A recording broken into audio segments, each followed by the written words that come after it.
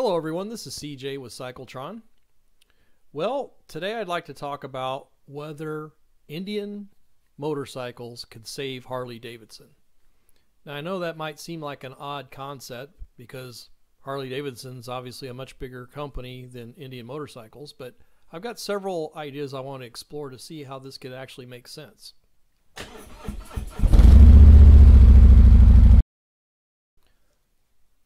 Harley Davidson is by far the dominant motorcycle manufacturer here in the United States. Even with last year's curtailed production, they still sold 145,000 motorcycles. Now, sales figures from Indian are harder to come by, but there's somewhere on the order of 30,000 motorcycles a year. Harley Davidson at 145,000 motorcycles last year puts them back to where they were probably in the late 90s in terms of sales volume. It's hard to say exactly how many bikes they'll sell this year, but I would speculate it's going to be similar to what it was last year because they're trying to boost the price of both new and used bikes. And I would expect that production would be very similar, or sales would be similar, around 145,000 units. But you know, Indian has the advantage of being a smaller company in terms of being able to innovate and do things in the marketplace that maybe it's harder for Harley Davidson to implement just because Harley has a longer legacy. I mean, they've been in continuous production since 1903. Indian, as part of their marketing efforts, tries to suggest they've been around since 1901. Well, that's not true. They went out in 1953 and only really came back in terms of being purchased by Polaris. There were a few other attempts before then that didn't really amount to anything, but when Polaris bought them a few years ago, that's how they got their current incarnation.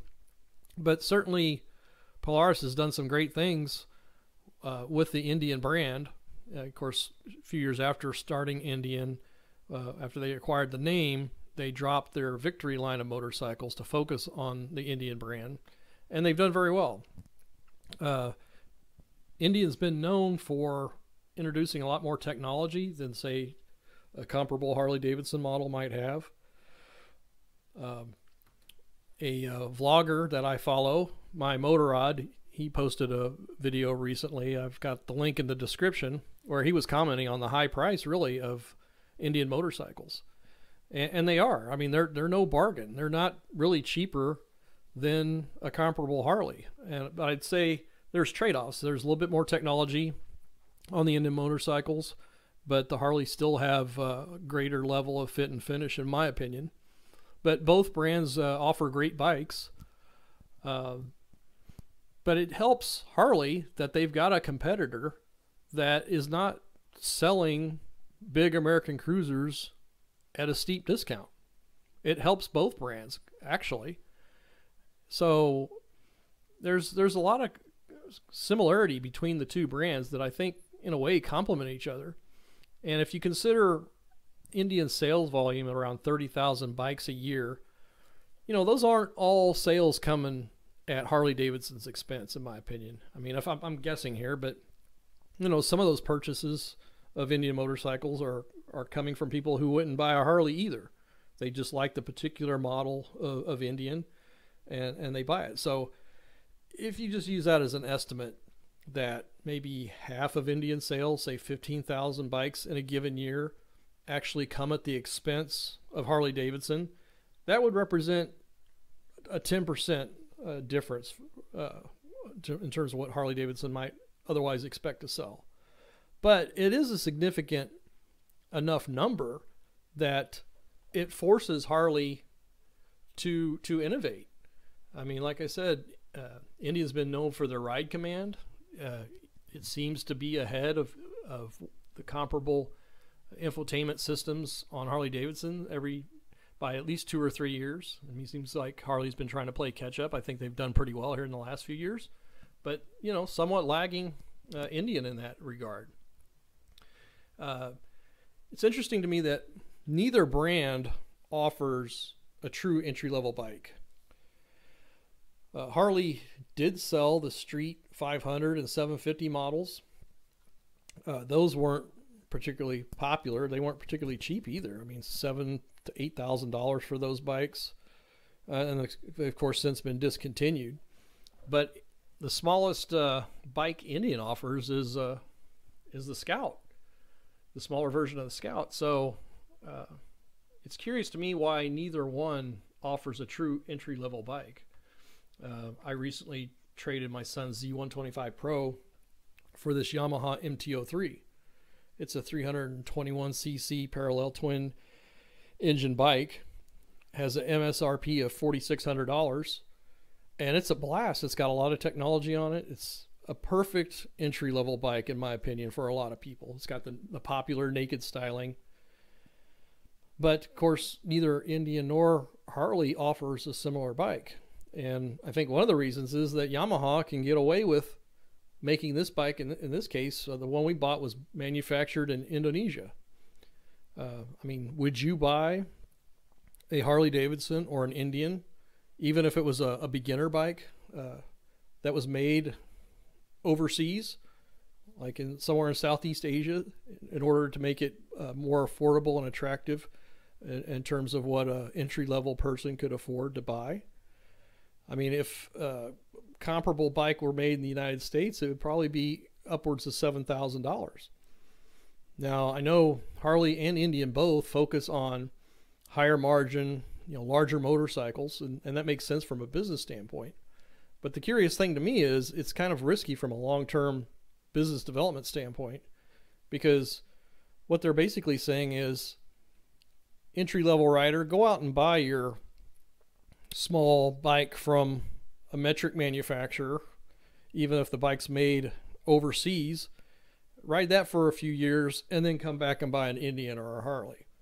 I mean, many of those people won't come back to, or there's nothing to come back to. They won't be later attracted to either an Indian or a Harley Davidson. So some will, but many won't. So I don't know if that's a good strategy these days. So again, would you buy an entry-level bike that was made cheap enough to be attractive if it were made overseas? I'd be interested in your answer to that. Now, I think Indian, with their FTR bike, I mean, it's the naked style bike, liquid cooled, a lot of performance. They're in a really good position to introduce a smaller version of this bike. Now, whether they will or not, I couldn't tell you. But I think Indian's got a lot of flexibility in terms of more diversity in their product line. They were ahead of Harley as far as widespread use of liquid cooling. I know that's not attractive to everybody who likes the traditional sound and feel of the air-cooled engine motorcycles, but I think it needs to be, liquid-cooled motorcycles need to be a part of the product mix in today's age, to attract younger buyers who are maybe more performance-oriented versus more retro in their interests. To kind of go along with this point, we got my daughter, and I'll tell you more about this in a future video, we got her a scooter, and my wife took her to Cycle Gear to buy a showy helmet, and she overheard another customer who's about a 20-year-old guy talking about how much cooler he thought Indian motorcycles were versus Harley Davidson. And it got me thinking, is Indian getting more buzz, getting more attention of the younger rider versus Harley? I mean, the bike he loved was the Indian Scout. It's a fantastic looking bike. It's 100 horsepower. The Sportster only going to be sold in the U.S. now. Maybe this is the last year, maybe not, but it's, more traditional air-cooled style, great bike, loads of accessories for it, but it's 57 horsepower. Now, of course, you could mod it and get more out of it, but you're not going to get 100 horsepower out of a Sportster. So these are interesting things to me. I know Harley has jumped ahead a little bit as far as upping their technology game by coming out with a Pan America. It was launched third week of February, but has yet to show up at dealers. Supposedly it's going to start showing up in May, but we'll see. It's got a 1250 liquid cooled engine, the Revolution Max engine, in some ways, I think it's comparable to the Indian Challenger, although the styling's altogether different in terms of horsepower. I mean, it edges out the Challenger a little bit on horsepower, but it's probably a little under on torque compared to the Challenger. But, you know, would Harley have introduced the Pan America had Indian not introduced the Challenger? I mean, I think it's an interesting question. Now, of course, Harley Davidson set themselves up to put this engine in other motorcycles. The 1250 Custom, it was rumored to be released later this year, but interestingly, this bike has disappeared from Harley's website in terms of their future bike tab. So I'm not sure what's up with that. And of course, over a year ago, they were going to come out with a smaller version of the Revolution Max engine around the 950cc mark. And of course, they announced they were canceling that. Now, I would say Harley Davidson upped the game, at least relative to new technology, with the Livewire. And I've done a couple of videos on this bike. I've test ridden it. A lot of technology, really high tech, but they completely blew it on the pricing. So, you know, $30,000, I don't think they had many takers. So I wonder what you all think about this idea that there can be somewhat of a beneficial relationship between the two companies. I'm by no means suggesting that they are cooperating on any official level, but the fact that both companies exist, I think really helps their opportunities for both companies. So again, please let me know what you think, and drop your comments down below, and please be on the lookout for future videos. Thanks very much.